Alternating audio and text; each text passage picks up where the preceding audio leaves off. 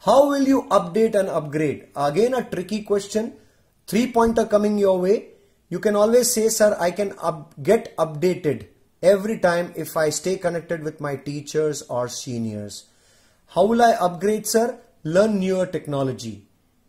At the same time, sir, I can connect with like-minded professionals through platforms like LinkedIn and other social, which are still professional environment, where updation and upgradation, if I am part of that group, will eventually fall in place. So this is my definition of updating and upgrading. What motivates you? First pointer coming your way is, what motivates you? The first point is your goal, your objective, your ambition. You are there surviving in this world, be it personal or professional. It is because of your goal setting. That makes you alive. That keeps you alive. That keeps you going. So my goal motivates me. The second thing is I have a strong desire to excel in life and prove that as a fresher, whatever my education was, I have done it seriously and meticulously, religiously, so that here I am to translate into my practical world and show that what worth or what value I have.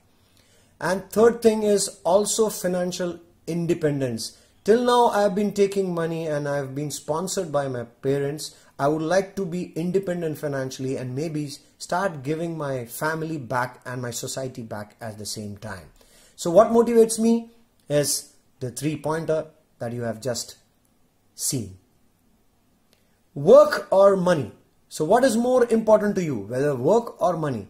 Your 3-pointer coming your way is work, because work gives me relevant experience to survive in a professional environment. Work, it is a resultant. We all know that money is the resultant of our work. So the amount of work, the quality of work that we exercise, we exhibit, money is correlated to that. So your value is built based only on the amount, the quality and the experience that we have. Money is just a resultant of your work.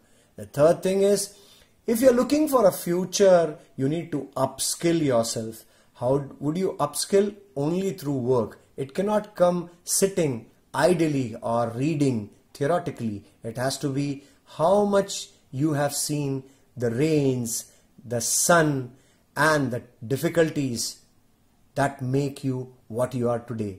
So I hope work or money, you can choose wisely, and why so? 3-pointer will justify the answer for this particular question.